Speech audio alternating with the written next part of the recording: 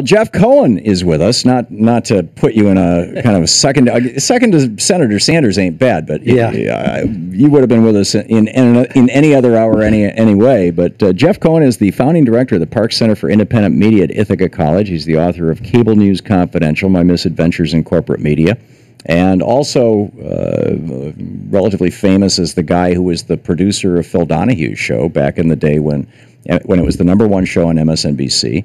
And in 2003, because Phil Donahue was questioning more, he was asking questions about the Iraq War. Boing, off you went. So, Jeff, welcome. It's nice to be with you. It's very unusual for a channel to terminate its most watched program, but MSNBC has done it not just once, twice. What was the second time? Oberman. Oh, yeah. I mean, Oberman's not easy to get along with, but they were causing problems for Oberman. He left. Yeah. Someone else who was getting good ratings on MSNBC later was Cenk Uygur, from Young Turks. Yeah. And I think he was too critical of both parties. He wasn't playing, wasn't doing blue team over red team. Yeah. But yeah, it's very unusual that a channel terminates its top watched program, and when it does, it's usually pure political censorship, which is what it was when MSNBC terminated Donahue 3 weeks before the invasion of Iraq. Well, let's talk about the state of media in the United States and about fairness and accuracy in reporting. FAIR.org is the website, and the media has, in our lifetime, we're a couple of old farts here. In our lifetime, we've seen some really dramatic changes in media since the '60s, the '70s, the '80s. You want to give us an overview? Profound changes. While there are more outlets, there's more television channels because of cable. A few companies have taken inordinate power over the media.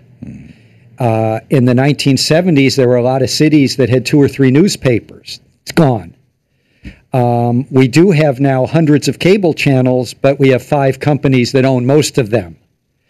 So what we've seen over the decades is a couple trends. One is the media have been concentrated into fewer and fewer hands, bigger and bigger corporations, but fewer of them taking over. And the second is, in the mainstream media, the Washington Press Corps, we've got this development of stars, where the people that are the biggest hosts, the top editors, are very, very cozy with the political and corporate elite. And one person that personifies it is Bob Woodward. When he was a young reporter, he unraveled a conspiracy that brought down President Nixon. Last 10 or 12 years, he's just very cozy with presidents. He doesn't care whether they're Democrats or Republicans.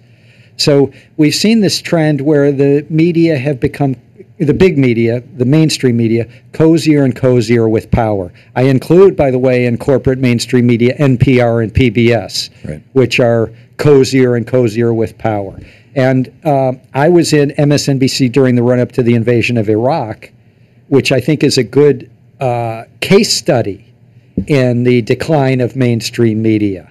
There was locking out of dissenting voices. People like Phil Donahue were terminated because they were just asking questions.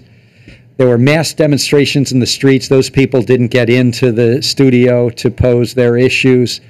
It was like it was a unison. It was like chant. It was like a drum beat. And if you weren't in that drum beat for war, you didn't get on the air. And that was the case not just Fox News or MSNBC or CNN or the other networks, the front page of the New York Times, the editorial pages of the Washington Post propelled us. It's a great case study of the decline. Right. And another case study is the way they've covered Snowden, the whistleblower, the NSA whistleblower. In mainstream media, the big issue, how do we get him? We're supposed to have an independent press. How do we get him? And very little coverage of what does the surveillance state mean? How are we being surveilled? Who's profiting from it? Instead of the big questions that the American people need answered, which they get from shows like yours or Amy Goodman, in the mainstream media, there's been this obsession on Snowden and whether we capture him and how much damage has he caused. Right.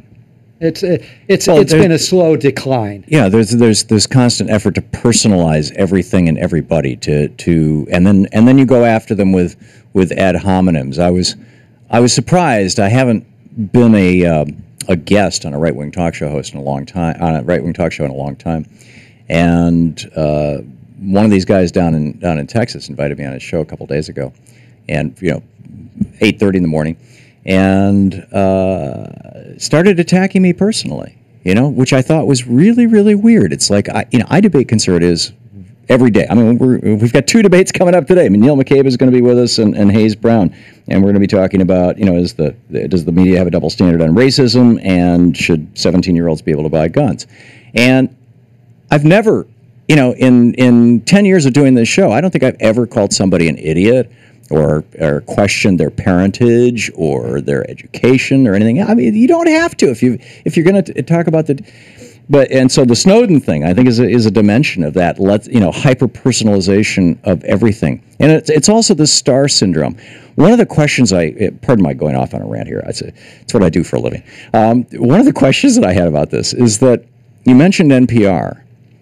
In the corporate media, when people hit the point where they've got a major show on corporate media, they're pulling down millions of dollars in income, in annual income for that individual. That's, to the best of my knowledge, not the case on NPR. Yeah, or is it? The people at the top, the people that have been on the air there for some decades, are doing pretty well. Uh-huh. It's nothing close to what you can get in mainstream television news, right, but they're doing pretty well. So, so are they? I mean, I can see somebody who's got a $5 million a year salary wanting to protect that by being nice to John McCain and not wanting him to refuse to show up. I think NPR has been, and public TV, they've been so under the gun from right-wing pressure and paranoia for so many years that they keep getting more and more timid and conservative to prove that they're not liberal. Right. I mean, NPR is the master of the bipartisan consensus.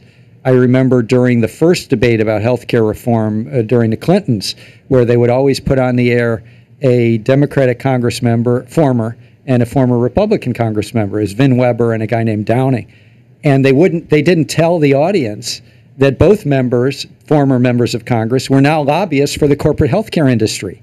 Right. And until FAIR raised a stink, and it's what they do over at FAIR.org, NPR wouldn't even identify these 2 former Congress members as lobbyists. So I think just NPR has become, at the national news level, there's some great shows, but at the national news level, they're so wedded to the bipartisan consensus where they pretend that they're out on the 50-yard line.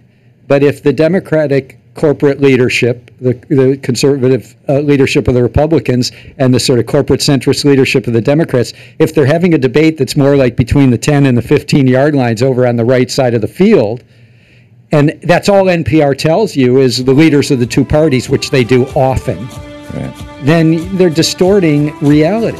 Yeah. So I just think they're wedded to power. They're wedded to government power. They're wedded to elite points of view. FAIR does a study every year which think tanks get quoted and which think tanks don't. It tends to be the big corporate-funded conservative and libertarian think tanks that get on the air the most. Absolutely. We'll continue this conversation in just a moment with Jeff Cohen of FAIR.org. This is the Thom Hartmann Program. Founder of FAIR.org, currently teaching at Ithaca College. We'll be right back.